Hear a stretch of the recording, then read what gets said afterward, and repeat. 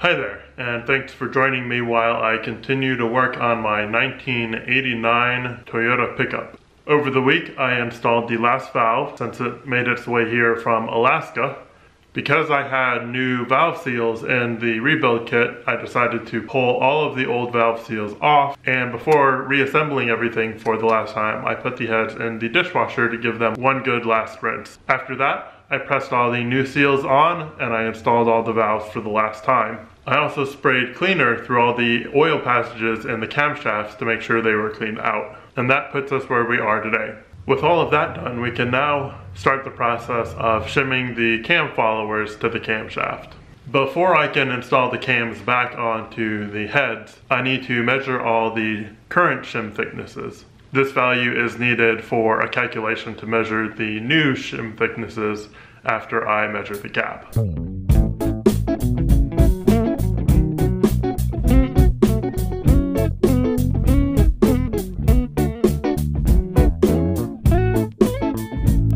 So there you saw me measure all the shims.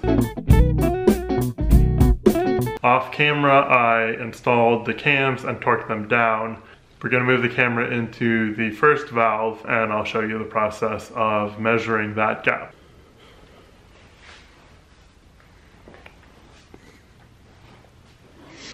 So we're going to be focusing on this valve right here. As you can see, the lobe is pointed away from the valve so that there should be a gap underneath here between this polished surface and this polished surface of the valve follower.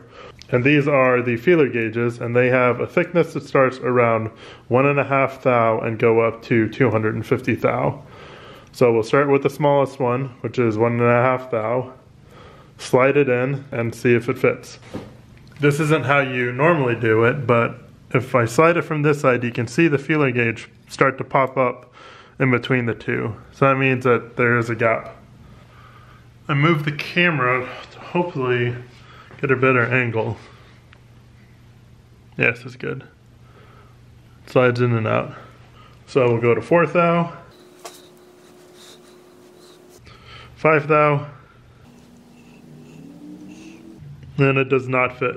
So for curiosity, we're going to put the 3 thou and the 1.5 thou together. So that's 4.5 thou. And we're going to see if that fits. Just barely. So now we take, and that is the second lobe that we're measuring.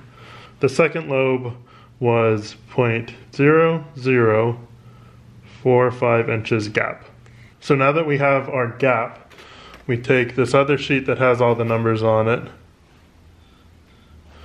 and we know that the current shim is 0.1085 inches. And then the rest of the formula is adding that to the measured gap minus the gap that we're aiming for. And 9 thou is the nominal dimension for the specs.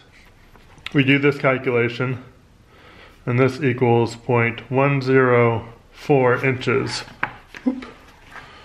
which is equivalent to 2.64. I know that a 2.65 millimeter shim is available. When I order them, I'll need one 2.65 millimeter shim to replace on the second valve on this side.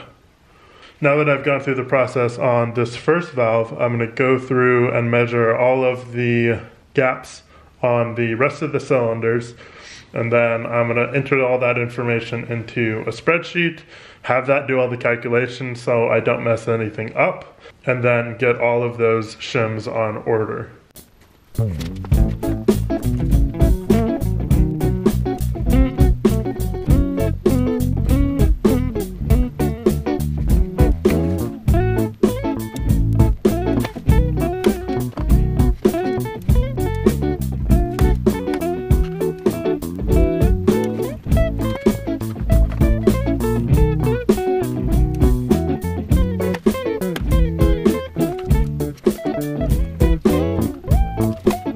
The last valve that I did was the one that was bent, and to get the valve to seal, I had to take a lot of material off the valve seat. I knew that that would raise this follower up quite a bit. I did try this last night just playing around, and I thought that nothing fit in there, but I was able to sneak the 1.5 thou in there, so there is a gap, and I was able to measure it, and it doesn't get to 2 thou, but it is 1.5 thou.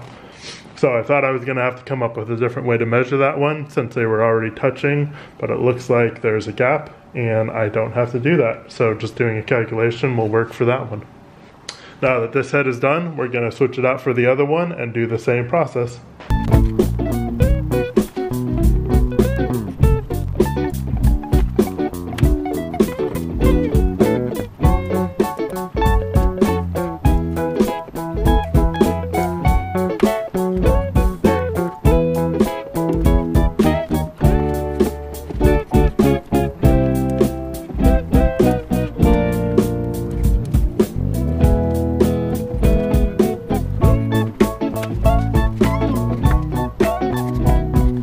With all those measurements taken, I can enter those into my Excel sheet, do the calculations, and get the new shims ordered. I'll probably be getting those parts by the middle or end of this week, so I'll be switching to working on a different part of the engine, getting that ready for reassembly. But I think I'm going to call that the end of this video. I made a lot of progress over this week, and I'm happy with the way things are going. As always, thanks for tuning in. I hope you enjoyed, and I will see you in the next one. Bye.